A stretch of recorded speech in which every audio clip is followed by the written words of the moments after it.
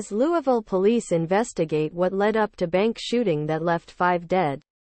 As Louisville investigators piece together what led up to a mass shooting inside a downtown bank that left 5 people dead, several victims remain hospitalized.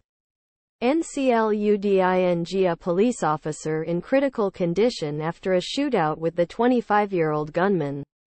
The gunman, identified by police as employee Connor Sturgeon, was livestreaming online as he carried out the shooting at Old National Bank.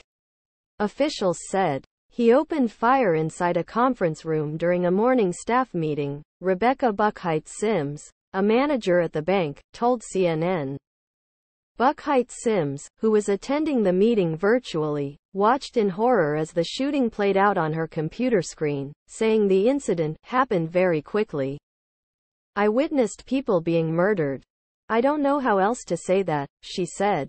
One of the hospitalized victims, 57-year-old Deana Eckert, died later Monday, police announced, though it is unclear if she was among the 3 people in critical condition earlier in the day.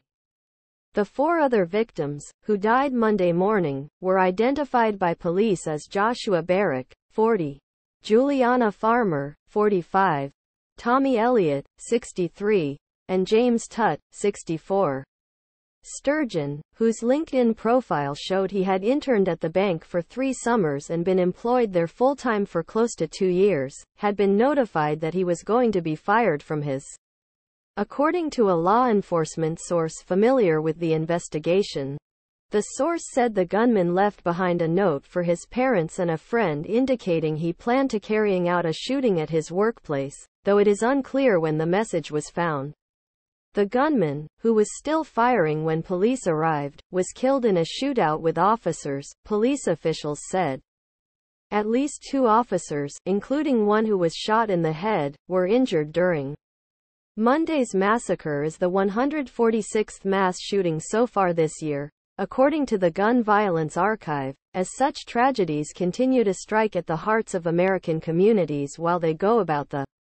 It also falls exactly 2 weeks after 3 children and 3 adults were killed in a shooting at a Christian school in neighboring Tennessee, fueling a fierce fight between Democratic and Republican.